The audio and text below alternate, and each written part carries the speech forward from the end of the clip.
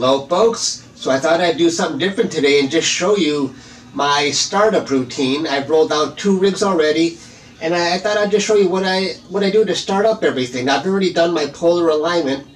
I didn't put that on video because I already have another video that shows how to do polar alignment with the PoleMaster.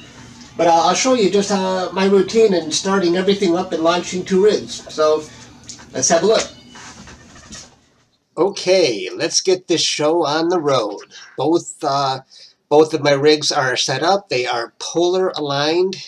And let me start up my primary rig first. I'm going to launch Sequence Generator Pro.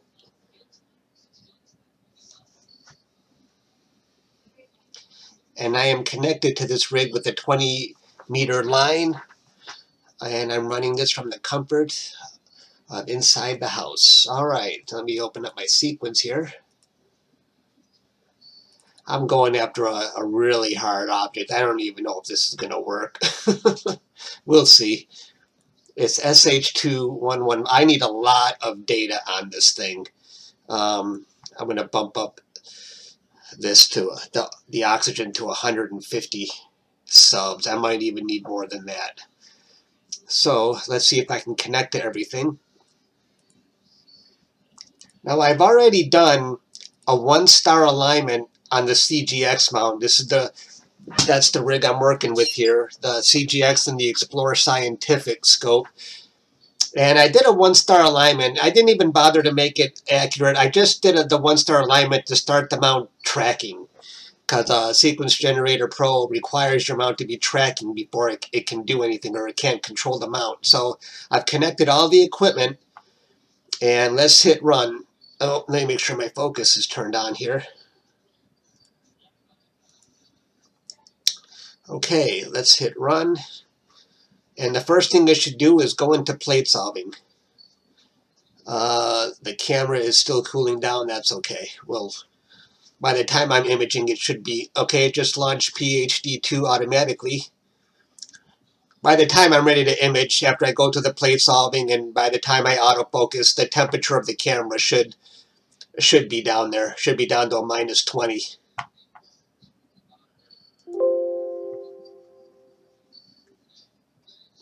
Oh, here, let's look at you can see my primary rig moving there to its target. Let's go back to Sequence Generator Pro here.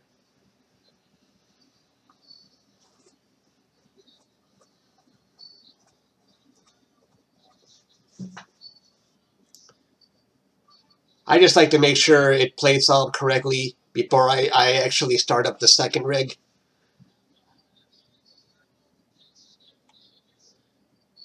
It found it pretty quickly.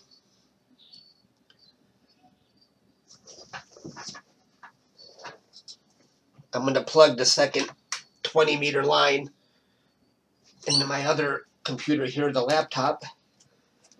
It's right next to my desktop, by the way.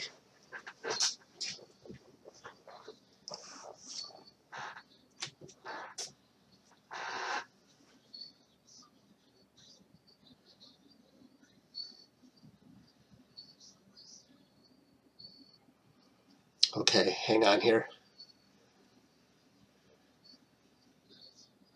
Resuming auto guider. Sometimes, once in a great while, it won't automatically resume the auto guider. Oh, but this time it did. Switching to oxygen, and it's going in the autofocus. Let's hurry up and start up the second rig while this is running.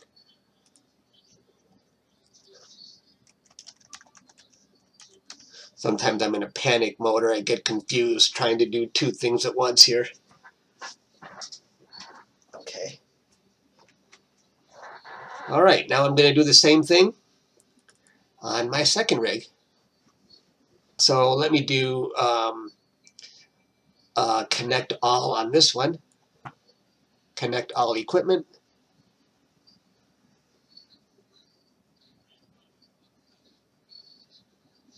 Yeah, that's okay. I know sometimes that the MoonLite, I'll click it. Sometimes the MoonLite focuser doesn't connect. I have to do it manually. Oh, okay, now it's connected. All right, and Let's see, I'm in Sequence Generator Pro. Oops. And I have to unpark the mount and start it tracking. I click on that star there. And now I should be able to plate solve on this one. Let's hit run. And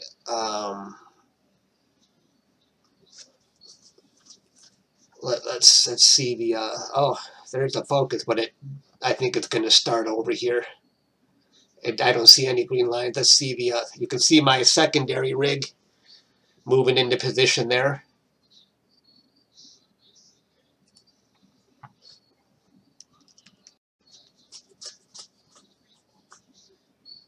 Yeah, sometimes the focus routine has to run twice at the start of a session, and that looks like that's what it's going to do now on the primary rig. So let's see. No match found. Why not? It says no match found. I'm on my secondary rig now. Uh-oh, god dang it. You know what? I can tell already. I can tell just by looking at the screen here, the imaging camera and the guide camera are backwards. I'm going to restart this. You know, someone told me how to fix this in EQ, in ASCOM. Let me see if I can remember how to do that. So I'm going to put this on. That's definitely the wrong. I'm imaging with the guide camera right now. That's the problem when you have the guide camera and the imaging camera are both from the same manufacturer. They get confused as to which is which. So let's have a look if I can remember where this setting was. Let's try and fix this once and for all with the ASCOM settings. Somebody told me where this was. ASCOM platform. Oh geez, I'm never going to find it. Profile Explorer. Let's see. Telescope drivers, video drivers, camera drivers.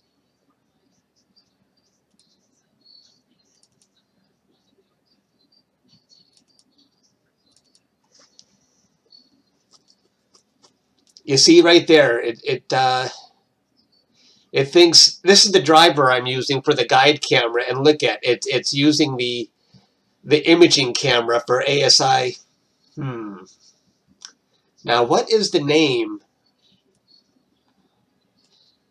of that other what's the name of that camera? I could fix this once and for all if I knew the exact name. ASI224MC? You think I'll get that lucky?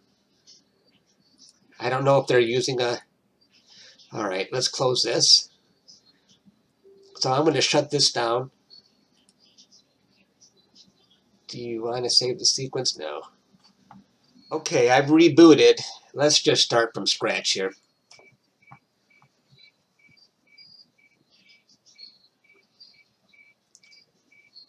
Figures on the day I'm recording it, it wants to act up on me.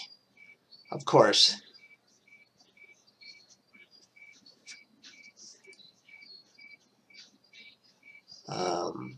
Let's see, what am I doing here? All right, Sh2-115. Let's hit connect all. Oh, it didn't ask me that last time. Now it did. Interesting. Okay, that's fine. All right, everything connected. And let's see, I'm going to unpark. Let's go back to Sequence Generator Pro first. All right, I'm going to unpark the mount. Start, because I put it back to the home position if you saw earlier. Start the tracking. Shrink that. Now, let's see. Please work. Pretty please. Let's go to the surveillance camera and see. Okay. At least the mount is moving. Let's go back here. If plate solving works, you know I'm pointing to the right camera.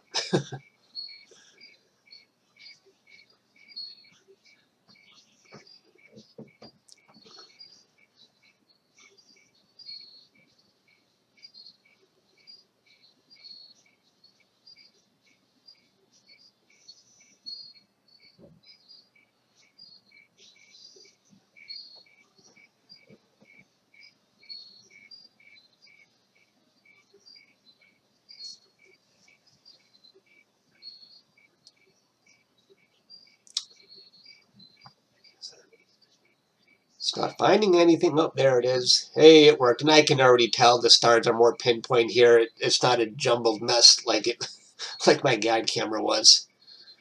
So, all right, I fixed it. I rebooted, and maybe that profile change helped the case too. Who knows?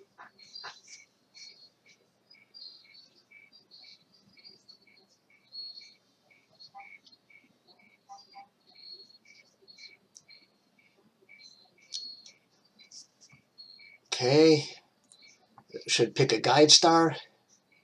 All right. So tracking has started. Tracking usually gets off to a crappy start, but that's okay. It gets better as the day goes on. Okay, now it's gone into the autofocus routine. For HA, you can see right here, my HA filter.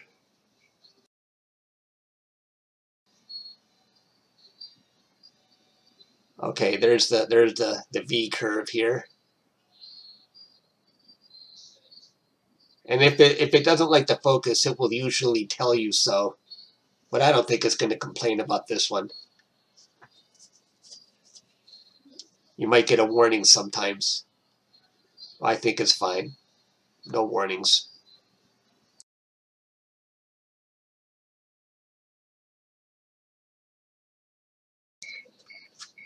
Okay, if you've lasted this long, I commend you. That was a rocky beginning. Oh boy. And I am dead tired, let me tell you. Running 2 rigs is really starting to get to me. Yeah, I have so much data collected right now, and I feel like I'm a squirrel gathering nuts for the winter. You know, I don't know when I'm going to process it all. But anyway, Sh2-115. This is not the HA is very strong on this. But the oxygen and the sulfur are both very weak. I see nothing coming through in a single sub, and I haven't even tried to stack the data yet either for sulfur and oxygen. So I don't even know. Now I thought I docked the histogram here. Anyway, that's what the histogram looks like. How do you put it back here? It was supposed, maybe I didn't save this, I don't know. So there's a histogram for people who like to see the histogram. Let's take a look at the guiding. I haven't really done much to fix the CGX, but I'm pointing almost straight up, and at 0.69, you know what? All of a sudden it seems to be doing much better. I'm just going to let it keep. I'm not going to touch the CGX for now. I'm going to let it go as long as I can until it starts acting up again. And maybe I was just pointing to a dead spot where it didn't like last time. I don't know, but I like this guiding right now. I can live with this. And I'm sure my stars are probably round. I hope so anyway. They're usually much more round, I notice. My wide field setup definitely has field curvature around the edges, and I have to end up cropping. And I don't know if you can hear my clock going off. I'm going to end it right here, folks. I will see you later. Thanks for watching that rocky intro. Okay, I'm signing out.